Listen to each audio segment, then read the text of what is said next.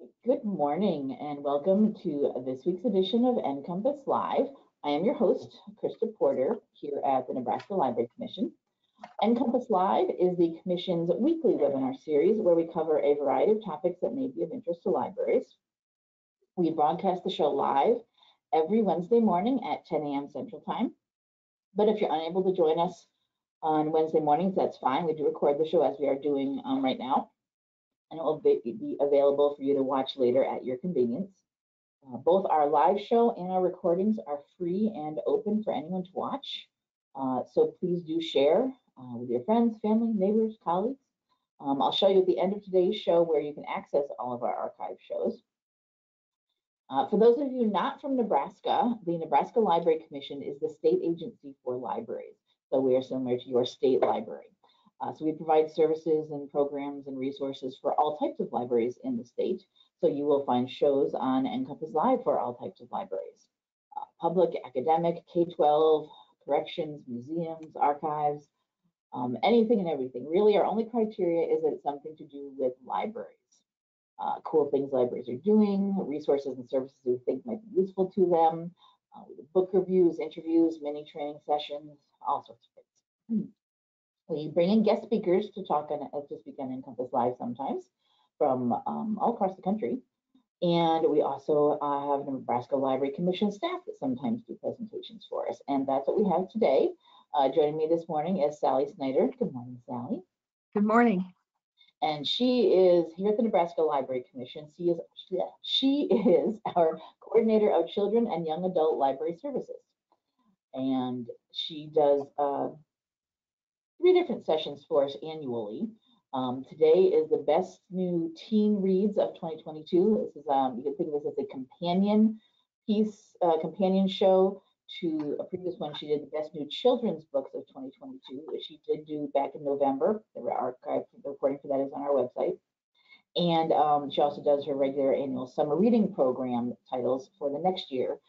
She did in December the summer reading program 2023 all together now. But today we are talking about the teen reads. So I will hand it over to you, Sally, to show us what you got here and show us all the titles. Yeah. Thank you. I have a set amount of things I want to say before we really get started with the review. So Krista, help me to not forget anything. I'm going to start with the Library Commission homepage, because if you go over here to the search bar and search handouts, the top thing that comes up says Library Commission handouts. And this is all me. Anybody can put their things here, but I'm the only one using this page. We have these big lists, which I don't know if any other place where we host stuff really would work as well. So right here, it's already 2023, NCompass Live, best new teen titles, and there's my book list. So if you want to quick print that off or make note to print it off later after you've made notes, that's where you can find it. I'm going to talk about all the books on this list, and that saves you jotting down so many things if you get it printed off right away. So people who are in the know probably already went there. It got put up yesterday afternoon, so nice. They probably already got a copy. Ahead of time, yeah. Yeah. In the meantime, we're going to go to my there you go. PowerPoint. And I'll mention here once you bring up the PowerPoint that you already saw where you can get the handout. We'll when we get the archive up, we'll also have a link to the slide presentation here too. So if this is something you would like to refer back to with all the book covers and everything, you'll have access to this as well afterwards. Good point. The titles I talk about are ones that we receive here as review copies at the Library Commission. So a number of publishers send us review copies. Not everybody does, and nobody sends me everything, of course, because where would we put them all? But I read as many as I can. I read ones that I've heard things about, people talking about, notices about best books and things like that. And I read ones that interest me or that I think might interest teens in your library. And that's how they get here. Now, I do occasionally buy a copy of a book that I've heard about, but the library doesn't own it, so I just buy myself a copy. I do. You'll see a number of titles here that have library ownership on them. They're from the public library here in Lincoln because I use a lot of their collection as well.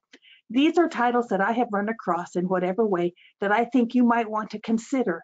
You know your community and your library much better than I do. So these are ones I'm recommending as consideration, but I'm not saying buy all these books because I don't think anybody has that kind of budget. I wish you did. But think about them, and maybe you'll see some you already have and you can go, yay, I have that one.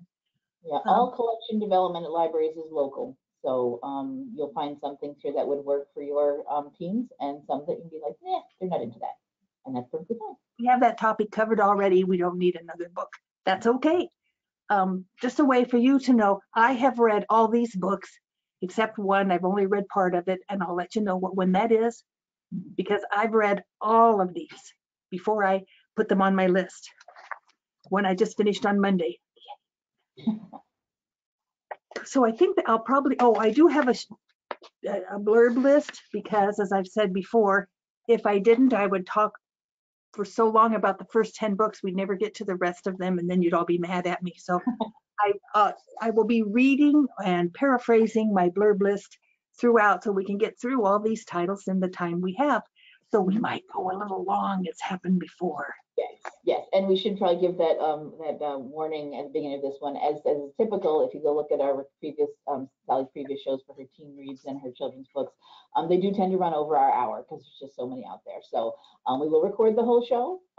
If you need to leave after an hour, because that's all the time you've allotted to attend, that's fine. You'll get access. Everyone have access to recording afterwards, and you can watch the rest of it if you had to miss the end bits.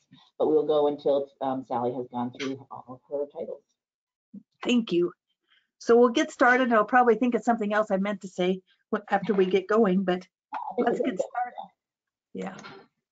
And I start with fiction for younger teens. Again, this is something I didn't say. I put them in general categories. Younger teens can be, middle school through beginning of high school, depends on your community. And so it's a general range. That doesn't mean high school students, if they're interested in the topic, won't want to read this book. It's just that it's aimed at that age group. And I try to tell you the age of the character, the main character, when I can run it down. So you'll know, is it a 12-year-old or is it a 17-year-old talking? That makes a difference too. At least it does to me. Maybe it doesn't matter to you. That's okay. So the first one is In Honor of Broken Things. Told in 3 voices, Oscar, Noah, and Riley each have new situations to deal with. Football star Oscar has just lost his younger sister to cancer and is still reeling from it. Noah is new to middle school, having been homeschooled his whole life, and his parents are now divorcing. Riley and her mom just moved from Philadelphia to this small town in Pennsylvania, her mom's hometown. The 3 connect in their pottery class and find support in each other. And from the front cover it says, through art, football, failure, faith, and trust, the friends help one another to piece things back together again. This is a full-color graphic novel. Rose, 17. Okay, she's 7. I've already broken my rule. But everything in this book seems to me to be aimed at middle school. So just because she's 17. Can you read the title there? It's all covered up with stickers from. Oh, it's called Batter Royale. Instead of battle, batter. Got it. Sorry. Yeah, from the public library. Okay, Rose is 17 and she's the Quagua's best waitress, but she loves to experiment in the kitchen. And when a well-known food critic visits the diner and asks for all the desserts, Rose also whips up something special. The critic enjoys it so much she invites Rose to participate in a food competition for TV called Batter Royal. Rose convinces Fred, her longtime friend and son of the diner owner, to be her partner in the competition. In London, all are ready to bake. As the competition goes on, Rose and Fred see cheating, sabotage, and tricky sudden changes to the rules. Winning will mean Rose can attend Fieldberry Culinary School, a top program, and Fred can help his mother revitalize the diner because a new restaurant just opened across the street. Recipes are included as chapter enders, and those interested in baking might find something fun to try. On a much more serious note, this is book one of a proposed trilogy set in 1860 in Ghana, Africa. It is set in fictionalized territories of that land. First, we join Kofi, who's 11, living his life in the Asante Kingdom, practicing swimming so he can beat his cousin in a swimming match. And the annual wrestling match ends in sadness when Kofi's older brother accidentally kills his opponent, the nephew of the king of Lower Guante, and soon the king retaliates. Kofi knows he will soon be grabbed for his coming-of-age trials, so when a couple of men he doesn't know grabs him, he thinks it's for the trial, but that is not the case. After very bad treatment, Kofi and many others are placed on a large ship, and they are leaving for somewhere else. No one knows where they are going. It ends on a cliffhanger as the ship burns at sea. Kofi and some other children were on the deck, actually, and he escapes into the water. Now we must wait to find out what happens next. This is book two about Amari. After the events of the first book, Amari is looking forward to a full summer as a junior agent for the Bureau of Supernatural Affairs, only to have the leadership of the secret League of Magicians offered to her. She declines, but she then must compete in a competition to determine the new leader, the Great Game. Her opponent is Dylan Van Helsing, who she defeated in the first book just by the skin of her teeth. He has managed to escape his prison. Another issue in the book is that the Supernatural World Congress was frozen in time during one of their meetings, and no one knows how to unfreeze them. That means a new acting prime minister takes over, and he hates magicians. This is not going to be good. What is the first, do you know what the title of the first book was? The first book is Amari and the Night Brothers. Okay. And it has a blue cover. I just happen to remember. Set in the past, Cooper Inskeep, 14, has taken over playing the ghoul from his mother. Their town is famous for the ghoul, and people come from all around to feel its threat. The town's reason for the ghoul is to keep people out of the nearby wild areas, as there is a horrible sucking mud that can bring someone down into the mud and keep them forever. So they don't want people camping in the woods. They just coincidentally happen to have nice inns in the town that people can pay to stay at. But that's, beside the point. One day, a girl on a runaway horse who Copper rescues claims that the ghoul attacked her and her father, and she only just got away. But Copper hasn't played the ghoul in several days. Could they have a real one now? A mystery, danger, and a town's good name are all up in the air. It's a little bit creepy, but not too bad, because I'm a chicken. So, living in New York City, Karthik was volunteered by his father to deliver groceries from their family grocery store for the entire summer, not how he wanted to spend his summer before high school. It is hot, hard work, but one of the things he does enjoy is helping their customers with a variety of things that have nothing to do with his job or delivering food. One customer talks Karthik into agreeing to play Leonard Bernstein in her play for a college class. There will be only one performance, so Karthik is in. And maybe this will attract the girl he likes, Juhi. He can't tell his parents since the store is close to failing and they need him. But how is he going to keep this a secret? This is a full-color graphic novel. Bree and her father moved from Brooklyn, New York to Florida for his new job. Bree is starting middle school and wants math puzzles as one of her electives, but it is full. The only thing left is Swim 101. Bree cannot swim, but she doesn't want to admit it. Negative talk to herself is shown as black outlined capitals, and it's things such as, "You're going to be so embarrassed. It must be your fault." New friends Umberto and Clara are upbeat and supportive. She skips class, but then an older neighbor agrees to teach her in their pool in their apartment complex.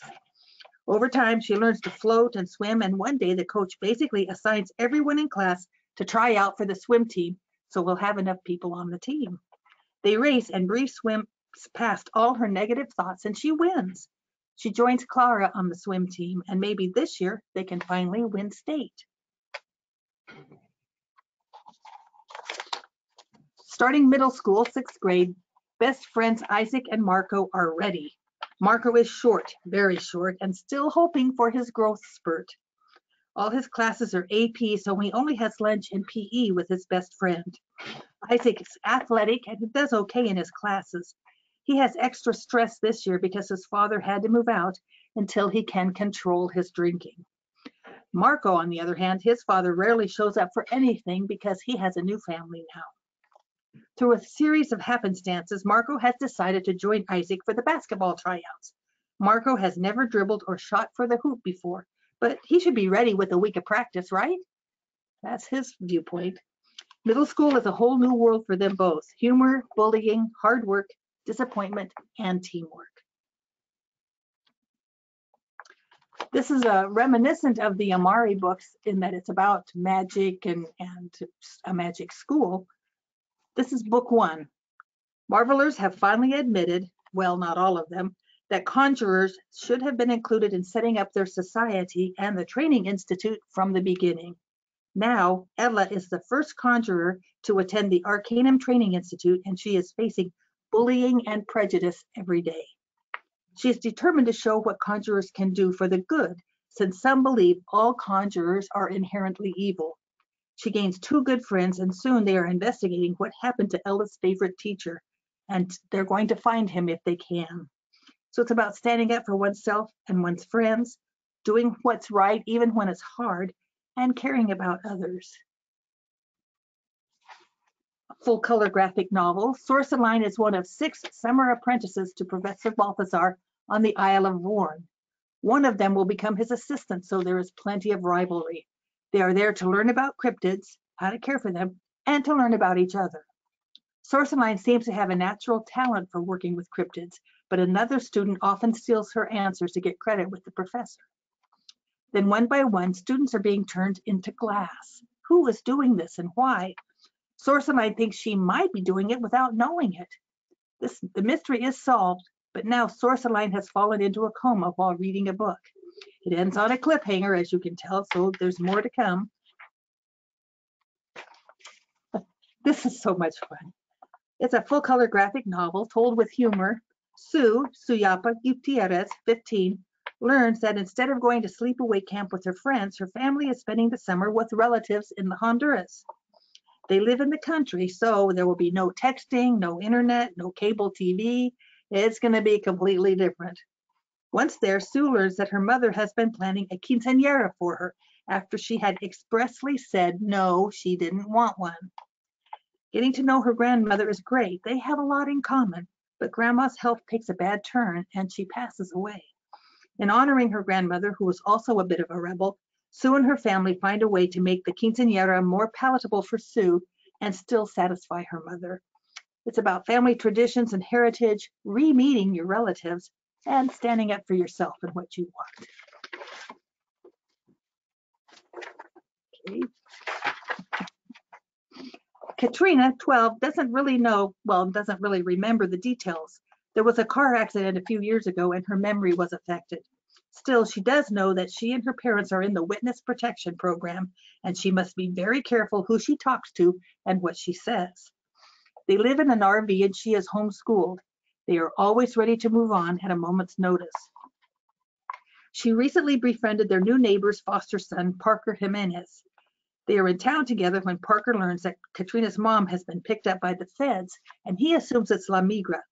Soon they are on the run together to get to the safe house in Atlanta and hope that her father is there.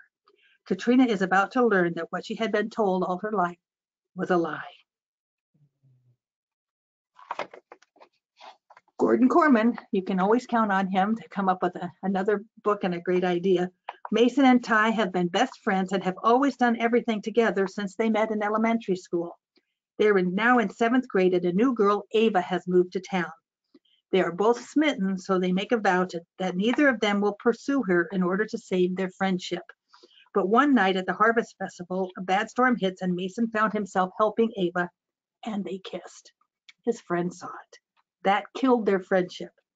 In high school, Mason is driving his car and he is hit by another.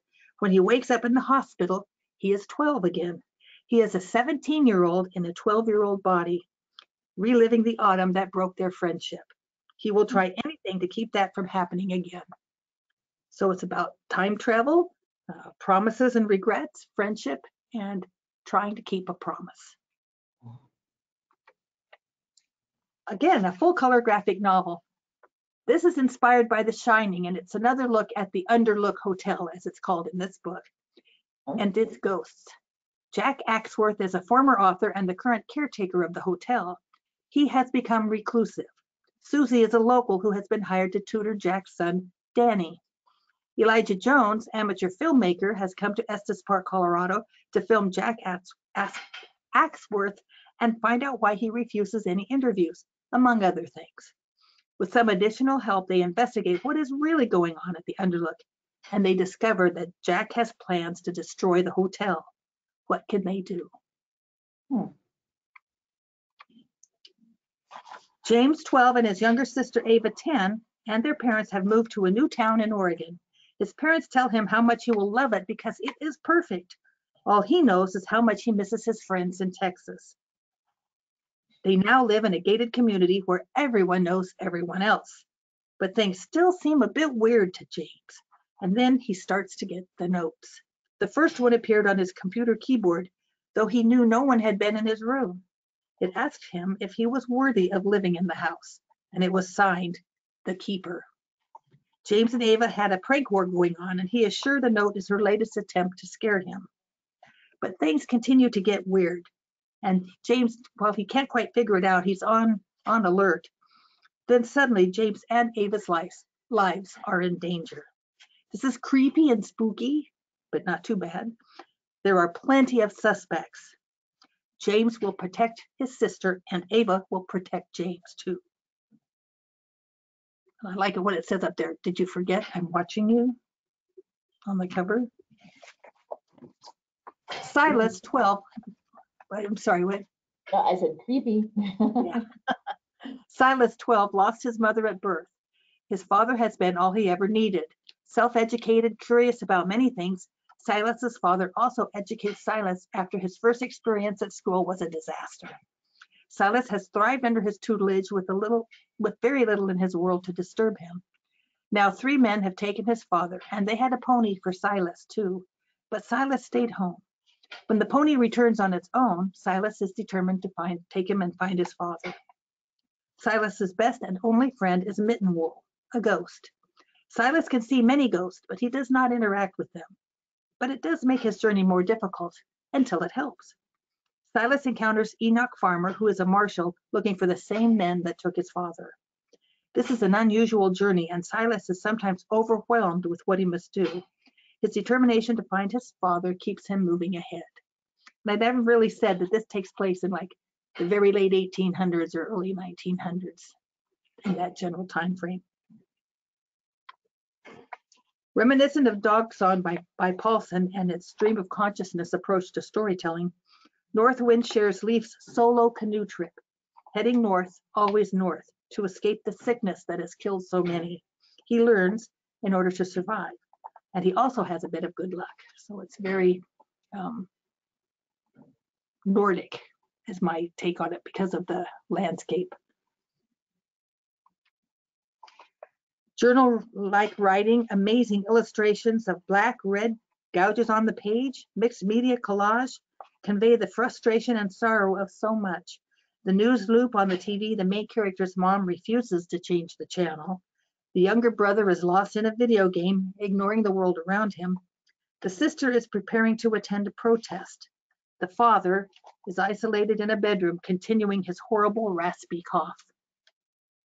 Book list says, the result is an important combination that expresses the zeitgeist of a troubled time. It is essential reading. And the bulletin of the Center for Children's Books says, this powerful title may become the memory book for how we made it through troubled times. Each of them said troubled times. And as you read, you begin to understand that it's COVID times. They're all trapped home, not really going anywhere. The father's isolated in a separate bedroom. And it really gives a sense of how discombobulated everybody is. And the art and the phrases are powerful. Alana Lopez, 16, is a biracial Jewish Latina, just like the author. She is sent to Prague to spend the summer with her artist aunt. Her parents hope she will get over it, Ilana loves her violin and wants to play it for a career. And Sophia lives on Rose Hill, where Ilana finds a neglected Jewish cemetery. She carefully begins to free it from the overgrowth and meets Benjamin, a ghost from the cemetery. He shows her Prague from his point of view, and they enjoy each other's company. But a monster from her Jewish past has met her and is planning how he will convince her to go with him. It's about gentle and caring people, and that monsters can be among us unseen, and then doing what you can for those you love. Full color graphic novel. Aziza was born in Ornu. Her people were conquered, and now, to become a full citizen, her only choice is knighthood. She hides her background and works hard, making some new friends as well as rivals. As she succeeds, she begins to understand that the Beit-Saji Empire may not care about her or her people or her friends. It's about finding your place and surviving, supporting others, working hard to get to your goal, and recognizing deception. There could be a sequel to that, but I don't know if anything's planned right now. Kabir, 9, was born in jail and has lived there his whole life with his mother. Now the new warden says he is too old to be in jail, and he is released into the world with little time for orientation. He doesn't know anything about our world, just things in jail. Fortunately, he befriends a slightly older girl, Ronnie, who takes him under her wing and helps him adjust to his new life. Now they must decide how to go about their next step, to find his father or his grandparents with very little to go on. Kabir is determined to do what he can to get his mother released, since she was innocent of the crime. As members of a lower caste, they are often treated poorly or ignored. Kabir maintains his integrity. His mother had taught him to do what is right and not to lie. Rani stretches the truth when it helps her and Kabir, but she does not hurt others. And so they pursue their goal of finding his father or his father's people.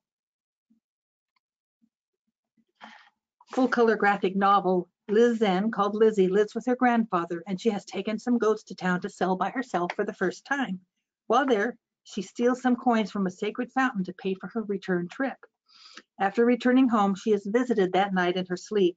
The well demands repayment, not in coins, but in wishes.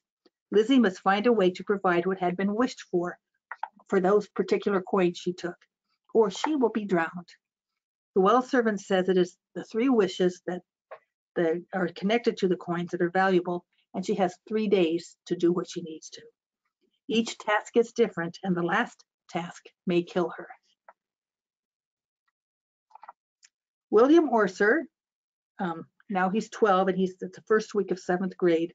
He has been called Worser since in 2nd grade, everyone's name was on a roster with the first initial, a period, and then the last name, making his W. Orser. The class bully started right then, calling him Worser. His life has been upended since his widowed mother suffered a bad stroke.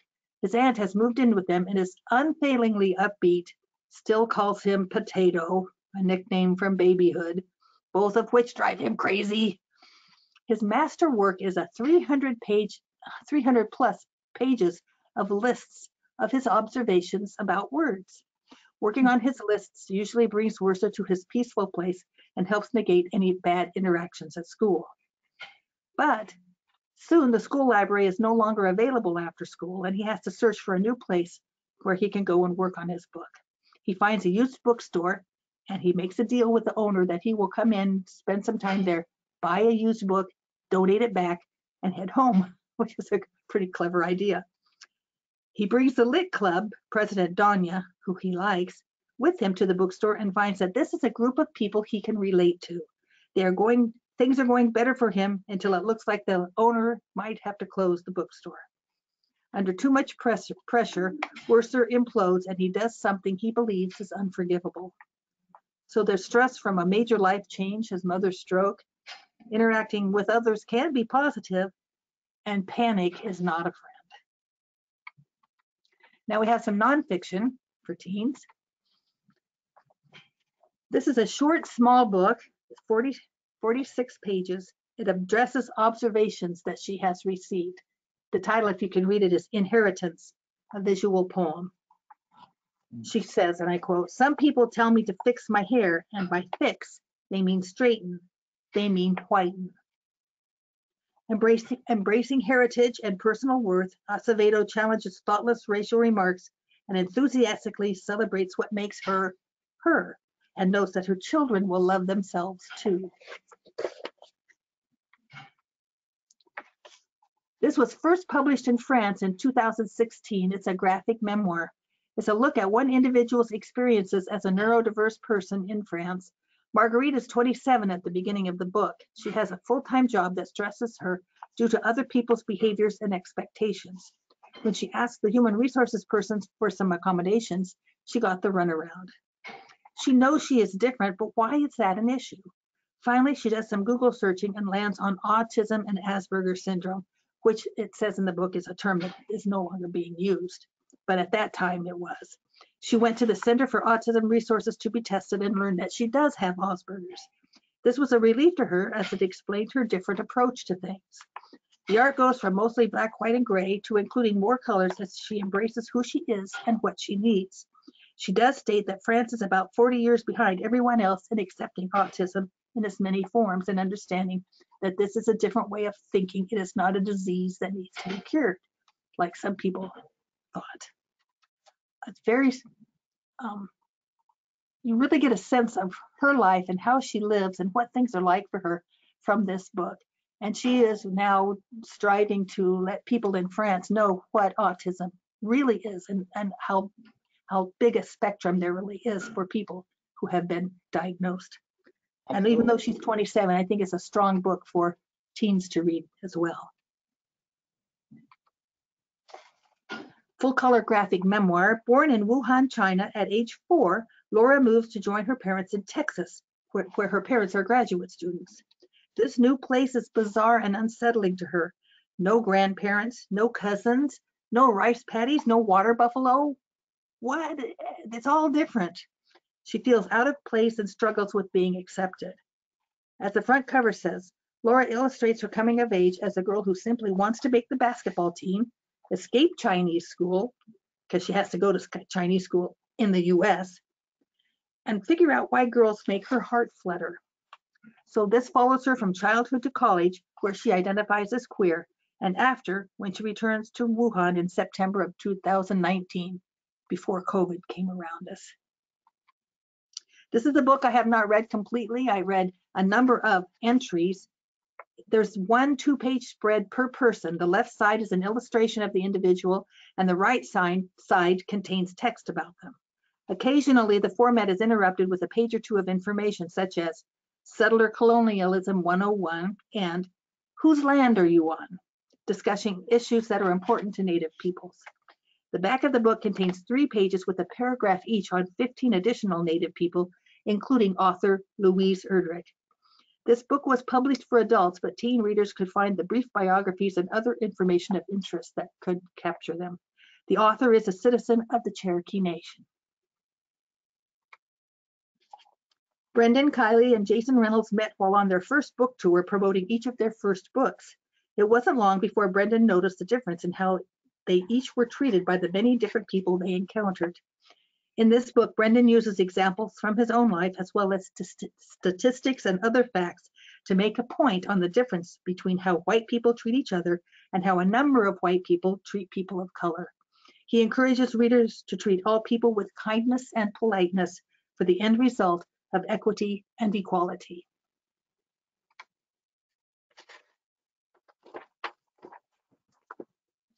Told chronologically in free verse with plenty of white space, the author revisits significant events of the civil rights movement. It's very effective, and the moving poems convey the hardships and efforts for equality, and it does include occasional photos from the time. From elementary school through high school, with a brief stop in college and another stop as an adult, the author explores what art has meant to her and how she expresses herself with it. She asks herself questions. Who am I? And why do my friends see me differently than I see myself?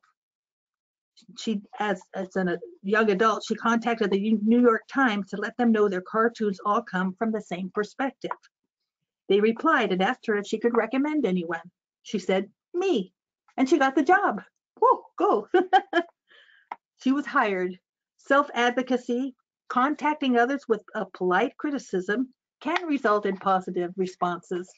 And she has found a way to use her art to make a living. This is a full color memoir. Kendra survived the mass shooting at Umpqua Community College in Oregon. She was on campus, but she was not shot. Still, she has physical reactions every time she hears about another mass shooting, and also on the anniversary of the Umpqua shooting. The reader is there with her, feeling her panic and anxiety, and finally she realizes that therapy could help her deal with all of that. It includes resources for suicide presented at the back of the book, because she does try to take her life at one point in the story. She said she didn't plan it, it just happened. As it says inside the front cover, in this groundbreaking, exceptionally researched installment of the award-winning Scientists in the Field series, discover how lizards rapidly adapt to life in the Caribbean islands, allowing scientists to study Charles Darwin's theory of evolution by natural selection in real time, which was fascinating. Anoles are the lizards they study, and how the different species live and adapt makes fascinating reading, especially if you love lizards. This is another exceptional title in this series, and they do talk about how they're measuring the adaptations and the changes that the lizards show when they go from one island to another due to hurricane or other things that have happened to spread them around to different islands. Told in poetry and prose, this biography of Octavia Estelle Butler gives a sense of her life and writings. She was an early writer of science fiction, and in a somewhat set the course for science fiction. As Kirkus says, an inspiring look at the formative years and work of a literary giant that's sure to capture young readers' attention. Now we have a lot of her works, definitely. I thought you had, perhaps. Now we'll talk about fiction for older. Oh, sorry, what? No, I said sci-fi is one of my things, so yeah. Fiction for older readers. Angel is whisked away from California to Brooklyn, New York, and her uncle Spence after an incident that left her injured and her now former boyfriend in trouble. In Brooklyn, she needs to heal and find her feet in a new city, a new school, and a new home situation. A special class, the first period of the day, helps her to adjust, helps her find friends, and regain her equilibrium. The reader will root for her as she begins to enjoy life and find what makes her happy. It isn't until almost the end of the book that the reader finds out what happened in California. It's a hopeful, caring story about a girl really finding her way. This version of the Medusa legend has a different take from the most often told versions. It is told from Medusa's point of view. She and her two sisters have gone to a deserted island in order not to encounter any other people. They are dedicated to each other. One day, a young man arrives via a small boat. He and his dog slowly explore the island. When they finally speak to each other, Medusa is hidden by a cave entrance. He is Perseus, and Medusa says her name is Marina. As Medusa tells her story to Perseus, the reader sees the myth in a different light, from her point of view, and this myth has a different ending. Interesting. Okay, first off, I have to confess I'm an Anglophile. I love England and stories set there, so like I read this book, you bet. Britt is a high school senior. Soccer has been her focus and love. She had a soccer scholarship to UCLA, but just recently badly damaged her leg at a game. Medically, she will recover, but they found a blood clotting disorder she must live with the rest of her life. No more soccer. Through happenstance, she is one of 4 contestants for prize money for a contest involving English literature and famous sites in England. Her writing is not strong, and she must not only solve the puzzles involving the authors and sites, she must write in a journal a compelling series of tales about her experiences in England. So they all get to travel to England, to London to start with, and are given these tasks that they need to do. Early on, she meets Luke, who goes along on her journey, but he does not help with the puzzles. He only does things like how to take the train to Bath and facts about C.S. Lewis and Tolkien, because she didn't know them very well. And a bit of a romance pops up too. There's lots of fun information about England and literature. It's also about learning about oneself and learning to share some of yourself with others, facing life's challenges. Sunny Gill's older brother died a year ago and left him his notebook. Sunny reacted to the anniversary of his death by cutting his hair, shaving his beard, and quitting wearing his turban. He no longer looks like a Sikh. This night he goes to the prom alone and someone swipes the notebook. The rest of the night is a series of madcap chasing, motorcycle riding, event-busting ridiculousness. Also romantic and life-changing. Sunny finds his way through this loss and on to life. So it's about grief, stepping outside one's usual routine, being open to change, and there is a lot of humor in this book as well, even though it is a sad event that he's remembering. This one's a little tough. The book starts with Ellis graduating from high school. Chapters from the past are labeled by Ellis's age, starting at age 11, and current day chapters are not labeled. Ellis is from the wrong side of the tracks. Her father is in prison off and on. Her mother lives at home with her when she feels like it and disappears for days or weeks when she doesn't. Ellis is in the same class at school as Easton Aubrey, and they are from very different worlds, but they become fast friends. Ellis is taken in at age 11, and anytime she needs a home, Easton's family will provide that for her, and they are well off. Something happened that resulted in Ellis being sent across the country for her last year of high school, from Indiana to her aunt in California. It is alluded to, but not explained until near the end of the book. After high school graduation, Ellis has to find out if Easton is still her best friend, and maybe more, or if they are done.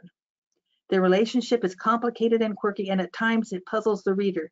Each is reluctant to say what they want or what they hope for to each other. And content warning, there is language, child neglect and abandonment, sex, and an incarcerated parent. So there's a lot going on in this book, just so you know that. This is fiction, but it's inspired by her life. And it's a graphic novel. A freshman at Greenville High School in Dearborn, Michigan. That's where she had been going. That's where they moved to. It does have a large Muslim population. She and her family have just moved there from a community where Huda was the only girl in school, the only person in school wearing a hijab. Now she is working on fitting in at her new school with lots of Muslim students as well. As Booklist says in their review, the specific context of Huda's story is sure to resonate with Muslim teens, but the pitch-perfect jokes and search for a way to stand up for herself without standing out too much is something lots of teens can relate to. Belle, 17, is half Filipino and half white, and she has been avoiding applying to colleges. She doesn't really know what field she wants to pursue. She has a knack for engineering, but not an interest in it. A teacher basically corners her into trying out for the robotics team, and she unintentionally nails it. The team is all boys with one other girl who does not support Belle in being added to the team at this late time. A senior? Now? Really? And the boys discount her as a newbie. She will only be a hindrance because they'll have to explain everything to her all the time. Except the team captain, Mateo Luna, recognizes that she has an innate knack, and he supports her being on the team. Bringing her up to speed on engineering language and the goals of the robotics team takes valuable time, and some members are not in favor of that. As Belle and Teo work together along with other team members, subtle changes between them begin to happen. So it's female empowerment, engineering and robotics, looking to the future, finding your talents, and maybe a little bit of romance. Okay, whoa. This is, okay. This is book 1 of 2. 7 teens from 7 families will soon compete in a tournament to the death. Every 20 years, the blood moon falls over Ilvernath and the tournament is imminent. A compromise from years ago, the last teen in the tournament wins, for their family, access to the town's secret high magic for the next 20 years. The champions will use only common magic, usually centered on a crystal in a ring, to fight the others. Many have trained for this their whole lives. One wants to break the curse, hoping all 7 of them will survive.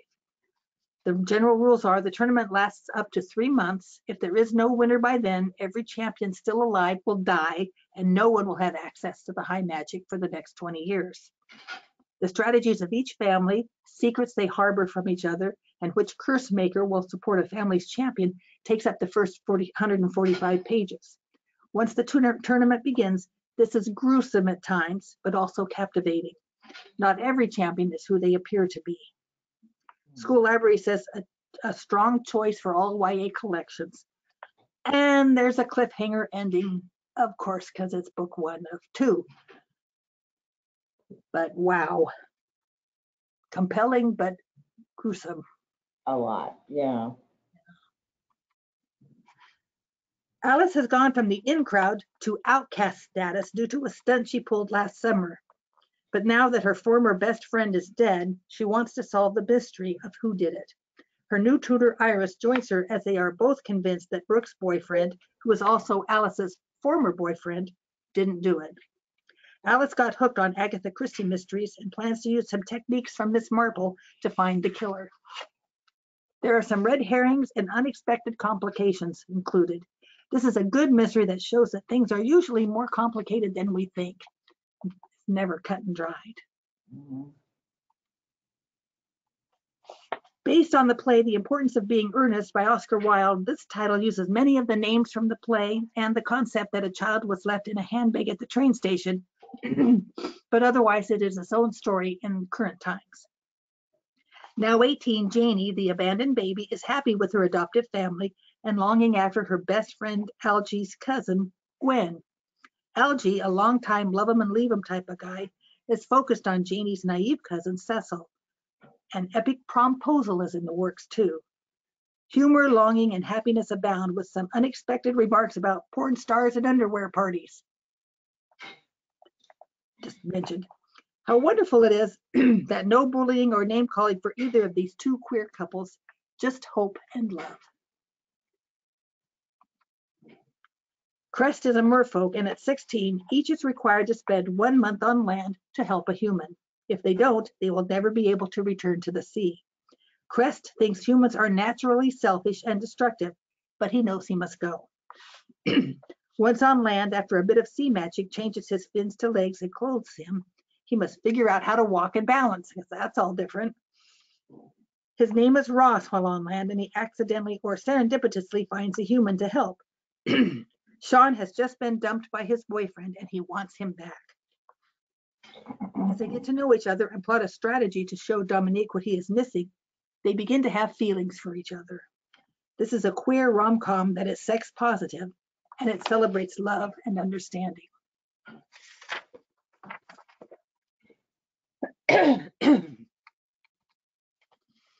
Lolo, 14, always thought of herself as an average teen dealing with the usual family issues.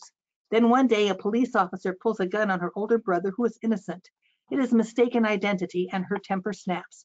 She uses her mind to throw the officer to the side, and then quickly leaves and that night thinks about what happened. She tells her brother, "It's like a switch in my brain got turned on, like there's an energy current flowing there."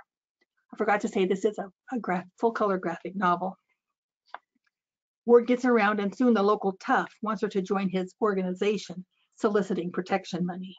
She refuses and continues to develop her powers, but things are going to get worse before they get better. Camilla and Danny meet as roommates at the Peachtree Hills Treatment Facility in Georgia. Danny has been using drugs and still thinks she can quit at any time. Camilla attempted suicide and is also cutting herself. That seems to help her. She managed to hide a tiny travel-sized pair of tweezers in her bed, and she will use it when she needs it. Both resist the program and the facility, and one day they find a spot by an outbuilding, and they just walk away. They end up at a party some town kids are having. Danny feels right at home at the party until she sees Camilla in the shower holding a piece of glass with blood running down her arm. Danny calls Peachtree to get help and states that both Camilla and she need it. From here on, they both follow the program and find a way to have some successes. Camilla teaches dance, and they hold a demonstration at Parents' Day. Still, they both know this will be a lifelong effort. Prince Jones, 17, has an hour radio show every week thanks to his uncle, and he gives love advice. He is usually spot on with his observations and recommendations. Danny Ford, a senior in high school, avoids love and focuses on her writing. Except since an incident of sexual assault the year before, her writing is not happening. She told no one and is trying to deal with it on her own. Then comes the opportunity Prince has been looking for. Danny has been the girl of his dreams for a while now. He wagers with her that he can get her to fall in love with him in 3 dates. She knows that can't happen, so she accepts. As Kirkus says, a sweet, charming story with both heartwarming and heartrending moments. 17th century France. Tania de Baz is the daughter of a retired musketeer and has been practicing fencing under his coaching most of her life. She has a chronic illness causing dizziness and weakness in her limbs. It is always there, but occasionally she cannot avoid passing out. She is becoming of age, but in their small town outside Paris, no one considers her capable or marriageable. Her father is brutally murdered, and his last wish was to send Tanya to a finishing school to help her become marriageable. Once there, she learns the school is actually teaching, now 4 young women, fencing and intrigue in order to help protect the young king. Tanya slowly grows in strength and confidence and camaraderie with her fellow students. The ladies hope they will be accepted by the musketeers if they are successful in thwarting the threat to the king. At each high-class event, the young ladies are told which gentlemen they are to attract and carefully get information from while seeming to be silly young ladies. Tanya's situation is well described, as the author also has what we now call postural orthostatic tachycardia syndrome, POTS, and LGBTQA+ women are also present. This is book 1 of a trilogy. Joan Cheng Hunt, 16, is once again spending the summer in London with her mother's family, the Hunts. She and her Chinese Malaysian father live in a small town outside London, but he's gone to travel to Malaysia to visit family while she's in London.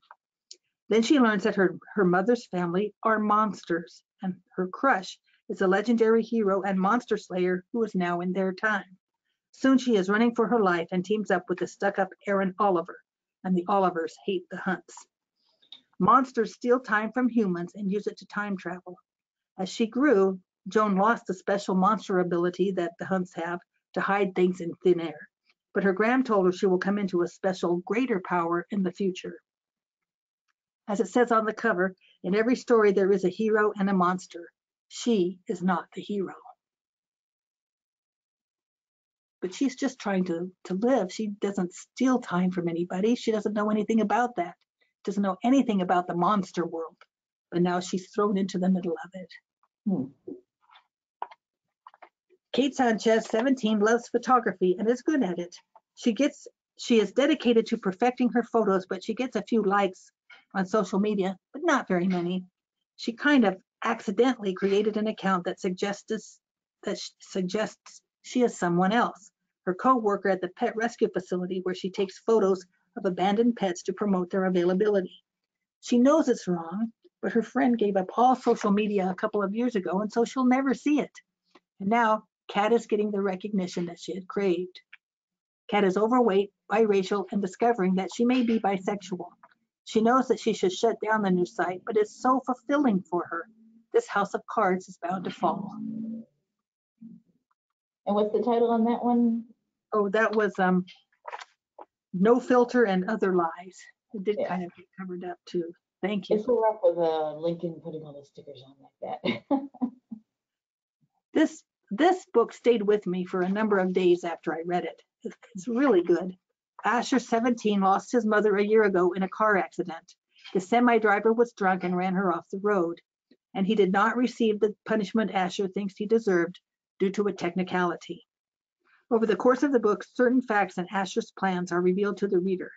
Asher has started group therapy in 2 different groups since he made no progress in accepting his loss. He befriends an older gentleman, Henry, along with Sloan and Will, who are close to his own age. They agree to travel with him to Memphis so he can take his long-distance girlfriend to the prom, but his real plan is to kill the man who killed his mother. Believe it or not, this is an upbeat book with the final plan lurking in the distance. They all accept and bond with each other as they travel. They have fun, they laugh. But ultimately, what will Asher do? 9 short stories from a college breakup and recovery to a set of imaginary characters waiting to be needed for a story, all with a little or a lot of romance. And just so you know, one of the stories has quite a few F words in it that she doesn't usually do, but it's just in one of the, there's a couple times in other stories, but that one story had it quite a bit. Kind of surprised me. But very good stories, of course, with Rainbow Rowell as the author. Two different Rudiceptus books here. The first is a graphic novel version of Between Shades of Gray. It's muted full color graphic novel and conveys the 2011 story well of Lena, 15, her younger brother Jonas, and their mother, who are arrested and sentenced to a work camp for years. They are fed little and worked very hard. The fictional account was pulled together from the experiences of the author's family members and, as the author notes at the back of the book, survivors of the deportation, historians, and government officials. This takes place in Romania in 1989. Cristian Florescu, 17, and his family are barely surviving the regime of Nicolae Ceausescu. There are spies everywhere, and due to a small mistake, now Cristian is forced to spy on his neighbors and the family his mother cleans house for, an American who works for the American embassy. Everyone is suspicious of everyone else for good reason. Only Cristian's father, called Bunu, is willing to speak out loud, but he is ill. There is some comedy relief as Bunu and the others delight in jokes about Ceausescu and the regime. But life is very hard. Cristian finally comes up with an idea that may outsmart the spies, but it could cost him his life. The horrible conditions, little food, little warmth in winter, suspicions, beatings, despair, wild dogs are a threat. They are clearly portrayed. The revolution began on December 21st, 1989. Cristian joins it. This one was a lot of fun too. Barrett can't believe her first day of college is a compendium of awkwardness, tripping, saying the wrong thing more than once, and starting a fraternity on fire. Accident? But what is really unbelievable is when what should be the next day, September 22nd, is a repeat of her first day, September 21st, Groundhog Day style. She avoids the fraternity and improves some of her comments, but it keeps happening. On her third first day of college, she discovers a classmate is also repeating the day. Maybe together they can discover what is going on and how to get to tomorrow. There's a little bit of romance in here and really learning to take on responsibility before things change and they begin to move ahead in the future again. Gigi Wong is a high school junior and she is driven to be the best at everything at Suburbia, a high-end prep school. But there is a lot of competition. She loves coding and has been working on a matchmaking program to help with her great Aunt Rosa's business. Gigi is likely to be the next extraordinary matchmaker of the family. She decides to copy and alter the program she's been creating to make an entry for an app writing contest that's been announced at school. This app will put people with similar answers to a series of questions into the same chat room, the goal being finding a new friend. She chose this hoping it will help her new friend and a new to the school Etta find more friends. It starts out great, but then it becomes a scandal. Her oldest and best friend Kyle is mad at her. Etta won't speak to her. How did this happen? This is my whole list, but I do have three titles in series, just to mention. Enemies is book 4 in the Barry Brook Middle School graphic novel series. You might be interested in that if you have those in your collection. This is the book 3 in the Friends graphic memoir series by Shannon Hale. This one's set in 1987 when she was in 8th grade. And remarkably, Ruby is Emmy and Friends series book 6. Ruby is another side character in previous stories in this series, and in this one she takes the front setting. So again, thank you again. Those are all the books I have to talk about today, and I didn't go over all that much. It's amazing. Oh, wow. Are you okay? Are you sure there's not any other ones? There's some others I wanted to read but didn't get it done. Yeah. You know, if I didn't sleep, like I've said before, I could get more reading done. We don't want that to happen. No. I like sleep. All right, thank you so much, Sally. Leave your slides up there for just a minute. Does anyone have any questions or comments or thoughts or recommendations of other books that you all might want to share. As Sally said, she does not always read everything. She can't read everything. There's no way anyone could read everything. But she's always looking for new titles to add or to read about. We do have a thank you from Gail. Says you've just increased my reading list. And I'm done. Glad. I think that's a good thing, Gail. And then another thank you. These are great titles. I agree. I always find good titles here, and I like when sometimes we've done them before the holiday season, and sometimes they fall into January. But I always do use these as I know the purpose of this is for libraries to find titles potentially for their collections. But I use them as a cheat sheet for buying gifts for my nieces and nephews. Oh. I have those in a range from a year-old to, oh gosh, how old is the oldest now? 13? Something crazy. Yeah. And so it's always good ideas. I'm always taking my own notes. If you saw me typing things or doing things, yeah. We do have Amy said Amy added quite a few titles to her to be TBR list, to be read list too. Thank you. Good. Great. Glad to have you. Yeah. All right. I think I will then. I'm going to pull presenter control back to my screen here. There we go. That should do it. All right. Yes.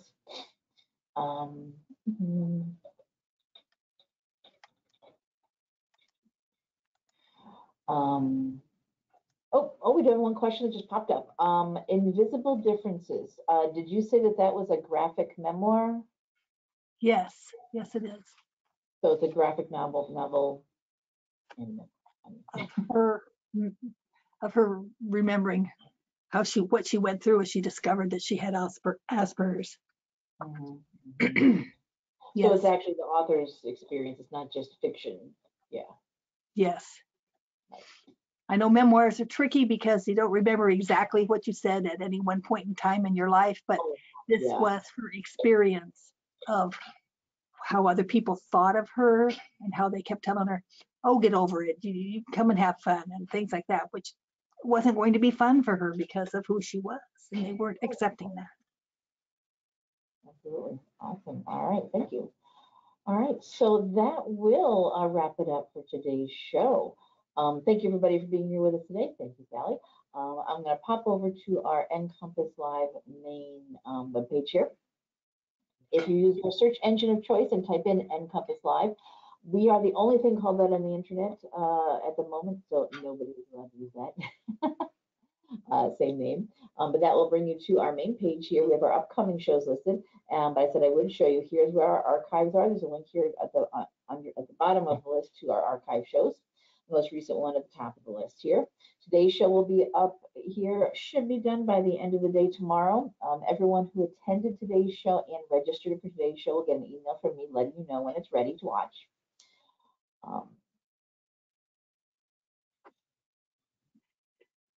We do have a link, information up here because someone did ask about this earlier, so I'm going to mention it. If you watch an archive show and you want to earn continuing education credits, if you're a Nebraska library, we have a form online for all of those kind of things. If you are a Nebraska library and you attended today's show live, we automatically submit those CE credits for today's show for you. If you're not a Nebraska library, you'll need to go to your own CE, whoever handles your continuing education credits. In about an hour or so, you'll get an email automatically generated from the GoToWebinar system saying, thank you for attending today's show.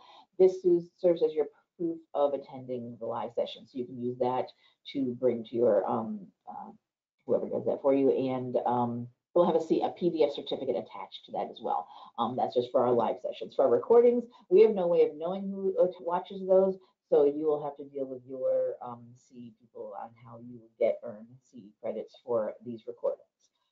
Here in Nebraska, we do have a form for that. While I'm here, I'll show you there is the Best New Children's Books session here that Sally previously did. So if you want to watch that recording or get her handout or look at the slides for that one, you can find that right there. And the summer reading program one that was done in December, same thing, all the information is there for Sally's previous sessions. I'll mention here too, there's a search feature. You can search our archives for any topic you might be interested in. See if we've done a show on it. You can search the full show archives or just most recent 12 months. That is because this is our full show or archives going back to when NCompass Live premiered, and I'm not going to scroll all the way down. It's a huge list. We premiered in January 2009. So we are now this year in our 15th year of NCompass Live. Oh my gosh. Yeah. But we have all of our show recordings here, going back to the very beginning when all hosted on YouTube.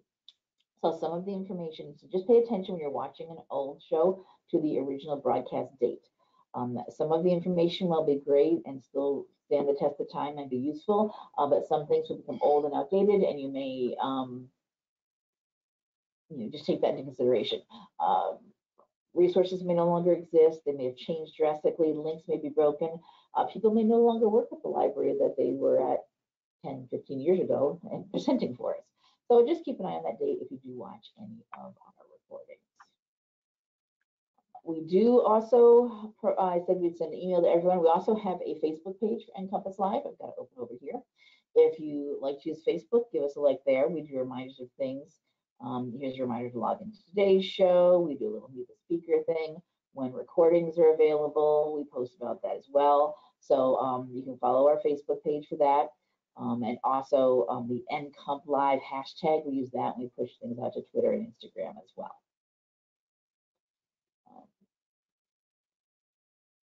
All right, so that'll wrap it up for today's show. I'll be doing this next week. Oh, there's one other thing I want to mention. You may have seen that here as I went to the NCompass Live page. Another session thing we do here, we do this weekly online show, but we do an annual conference called Big Talk from Small Libraries.